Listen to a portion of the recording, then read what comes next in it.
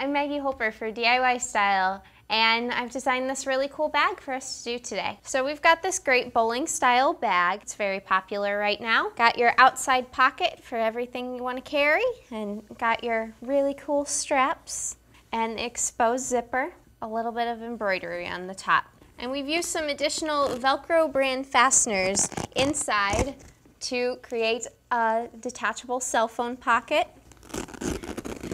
And we've got your larger pocket for any little goodies you want to carry. For this project, you're going to need 1 yard of your main fabric. You're going to need 2 yards of whatever fabric you want to use for contrast and possibly lining. Then you need a 20-inch Coats & Clark heavy-duty zipper. You need 2/3 yards of Fabric Fusion Velcro fastener, your dual duty XP thread, 1 yard of a stiff, hopefully double-sided fusible interfacing, 1/3 yard of a medium weight craft fuse interfacing, 1 sheet of needlepoint canvas, 2 1/3 yards of webbing, and a medium safety pin and 10 inches of ribbon. And of course, we always need the kit.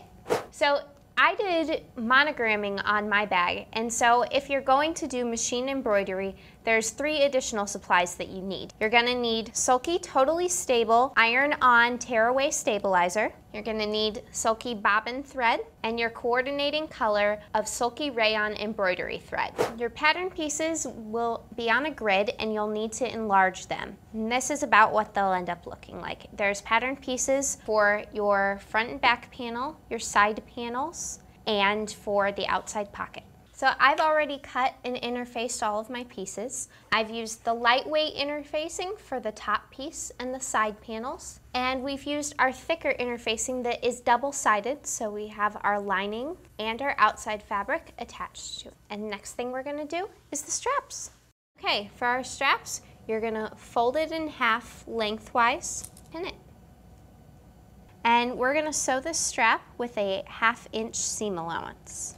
Sew until you get to the other end. I'm trimming down my seam allowances to reduce bulk. Now that I have trimmed my strap, I am going to turn it. You can either use a large safety pin, or I like using a turner. You feed your turner all the way through your strap, and when you get about 1 inch away from the end, then you're gonna use the rod and tuck that end in. But make sure you don't go through the opening.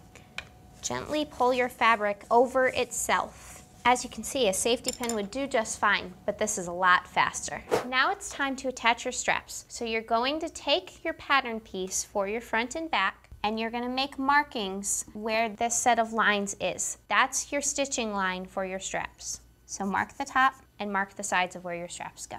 Once you've removed that, you have the perfect guide for placing the ends of your straps. We're gonna attach our straps now where we had marked. And the top marking, we're gonna mark it with our finger, and then we're gonna place tape right underneath that marking. This will be your guide for the stitching line. You'll stitch right at the top here. Also, make sure that these pieces of tape line up so your stitching lines are gonna be level. For attaching our straps, we're gonna use a smaller seam allowance. You can use somewhere between 1/8 of an inch or 1/4 inch. We're just top stitching it down. So we go down one side, but now I've gotten to the top of the tape, so I wanna make sure to turn it and stitch across here, but don't go all the way. Give yourself that same amount of seam allowance you need on the other side, and turn it, and you're ready to go. So now you can see I've completed the stitching on this one. If you'd want to go over it again to reinforce it, you can. And when you're ready, switch and do the same thing on the back panel of your purse. Now we're ready for our pocket. I've already got mine folded in half and pressed, and I'm ready to top stitch it at 1/4 inch from the fold. Now that we've finished both our pockets, we're ready to attach them. One of our pockets is gonna be a front pocket, so we'll place it on top of the front side. The second pocket is gonna be on the inside, so we're going to place it on the lined side. So now that I've pinned my pocket onto the front of the bag, I'm gonna stitch it in a basting stitch to the sides. For our basting stitch, we're increasing our stitch length to about 4.5 or 5. So it's one that could be easily pulled out. And we're gonna stitch at 1/4 inch seam. Baste the other pocket the same way as this one. So on the inside of our front piece, we are attaching Velcro so that we can have all of our different fun pockets. We've each got their own little Velcro pieces. We used Fabric Fusion Velcro, a fusible Velcro that you can just iron on your project. You can find the directions for these pockets on DIYStyle.net. I've stitched on my bottom by attaching it right sides together. Now we're ready for the top panel of my bag. If you would choose to do embroidery, this would be the time to do it. And make sure though you do it before interfacing this top piece.